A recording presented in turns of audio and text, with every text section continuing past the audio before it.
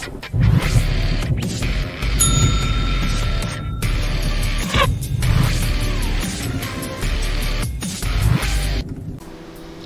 everyone, welcome to LearnRate Academy.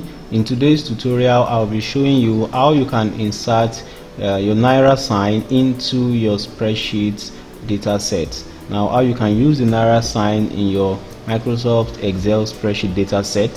So if you look at this data set, the prices are presented in dollars, and to have it change to Naira sign, all I just need to do is to select this group of cells, then come up here where I have dollar under the number command group.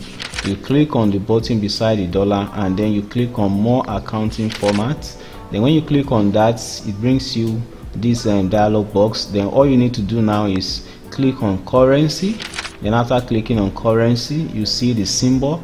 So at the front of the symbol here, you change it. You click on the drop down button, then you search for Edo.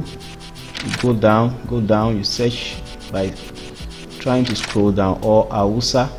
So either you search, you might choose either Edo, Hausa, Full Food, Ibibio, Igbo, or Kanuri. Any of it is having the Naira sign, so you just pick on any one you want. After clicking on it, then you click on OK. Immediately you do that, you notice that the currency sign will be changed from whatever it is to the dollar sign. So that's how to use the dollar sign in the spreadsheet environment.